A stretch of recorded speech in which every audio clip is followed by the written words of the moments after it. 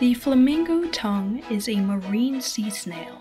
They are commonly found on shallow coral reefs in the Caribbean and the tropical western Atlantic Ocean. Their mantle is decorated with a yellow, orange, and black spotted pattern. These colors are due to the live mantle tissue that covers their shell. These flaps can be retracted. When the snail dies, only a cream-colored shell remains. Their shell is usually about 1 inch in length. Flamingo tongue snails feed on soft corals by using their radula to scrape off flesh.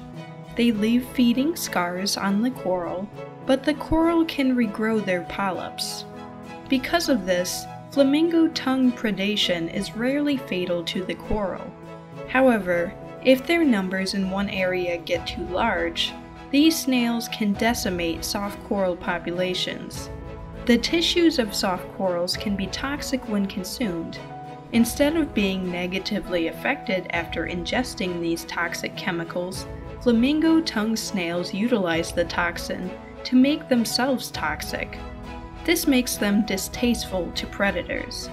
Their colorful mantle is used as a warning to predators.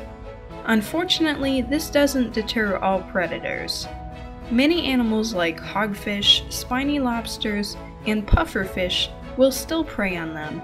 Female flamingo tongue snails lay their egg capsules on a soft coral that they previously fed on.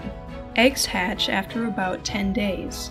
The hatched larvae disperse to feed on plankton until they grow into juveniles. Snorkelers and scuba divers will often collect these snails because of their bright colors.